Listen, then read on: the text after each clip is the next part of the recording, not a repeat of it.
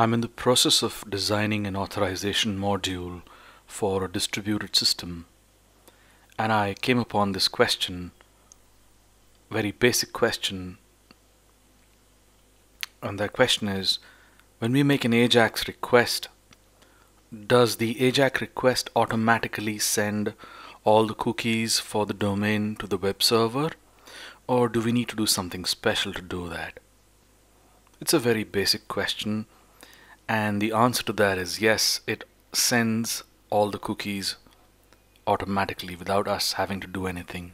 At least that's what the AJAX method of the jQuery library does. But I wanted to just make sure I could either have posted this question on Stack Overflow or just made up an example to test it. I chose the latter, so I made up a small example to test, and I thought it'd be nice to post it on YouTube. This isn't anything fancy. It's one of those basic truths, one of those basic simple things that we often forget that are rudimentary but essentially critical to designing anything big. So to test it, I made up this simple ASP.NET MVC website. I'll run it to show you what it does.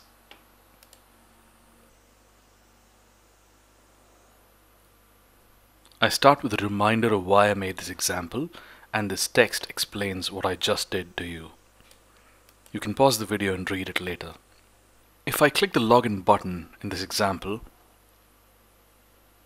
it goes to the server, and the server sets a cookie with some random value and sends it back to the client. And if I click this button, it just makes a random post request to the server, and that gets a quote, a motivational or spiritual, insightful quote from the server. This is the code behind it. I'll stop the website first.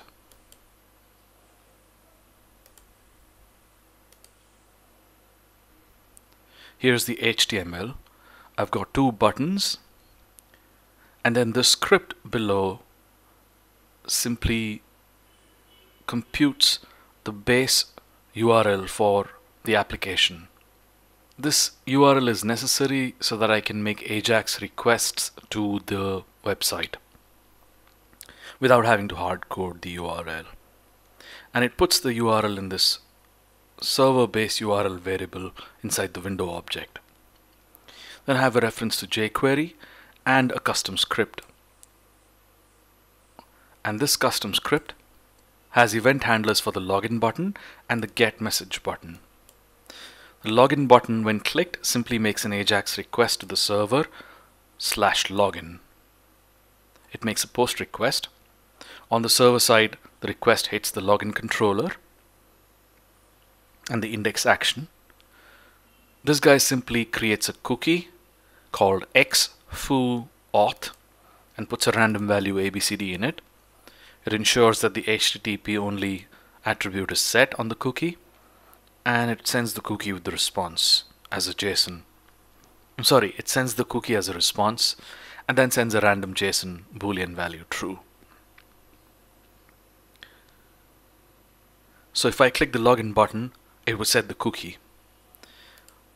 The other button, get message from server, when clicked, invokes this method, which also makes a request to the URL /home/message, which is the message action on the home controller. It makes a post request, and whatever it receives, if it receives something, it sets that as a text of some div called message. If it doesn't receive any data or has some kind of an error, then it prints the text error, and it shows the div that has the message. Let's look at this message action of the home controller. The message action simply gets a quote from some static data, which is a bunch of quotes lying around globally, application-wide, as static data, and it returns the string. The static data class simply has a list of quotes, and it traverses through cyclically over these quotes and returns each one turn by turn. So that's the application. What I'm looking for is what happens when I make an AJAX request, does it send all the cookies or not? To see that in action, I'll run the application and open Developer Tools. At the very outset, I see that the storage does not have any cookie named xfoo-auth.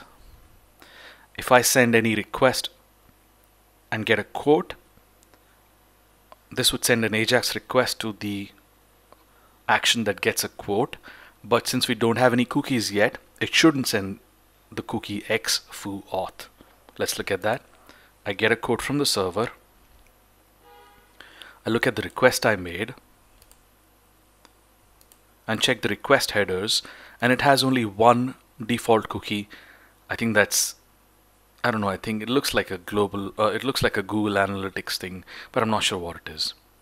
Maybe ASP.NET MVC sets some random cookie, but this is definitely not the cookie we set. Let me do that again. I get another quote and I inspect the request headers for this one, and I still don't see my own cookie called xfoo-auth. I check the cookie storage again. I don't see our cookie. But let me send a login request this time. And as soon as we send the login request, I see that our cookie was created for the domain localhost, and it has a lifetime of session, and that's the random value, and it is an HTTP only cookie.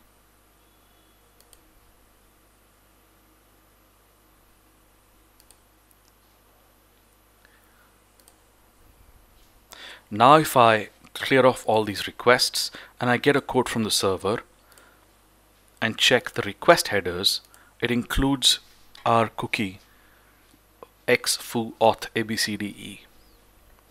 If I get any other quote from the server, every subsequent request would include this cookie. Let me do that a couple of times just to see. Each request has this cookie.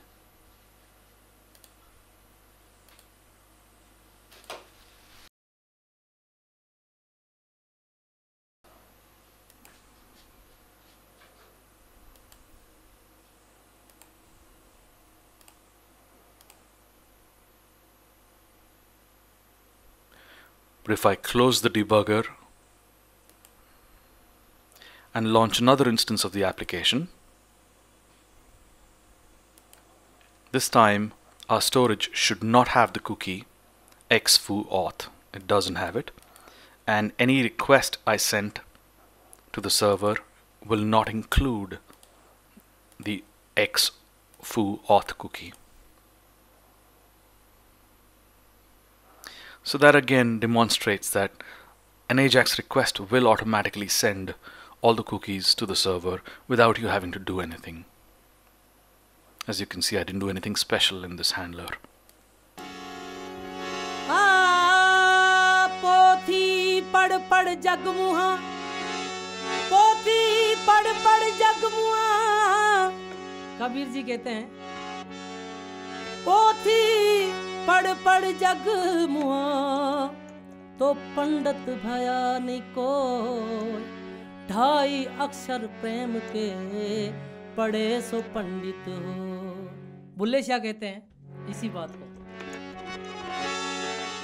पढ़ पढ़ आलम फाजल बने हो, पढ़ पढ़ आलम फाजल बने हो, कदी अपने आप नू पढ़िया ही नहीं। भज भज वड़ दे मंदिर मसीती, कदी दिल अपने तू वड़िया ही नहीं। इमें रोज शैतान नल लड़ना है, कदी नफ्स अपने नल लड़िया ही नहीं। पुलिया आसमानी उड़दियां फड़दा है, ओ जेड़ा घर बैठा उन फड़िया ही नहीं।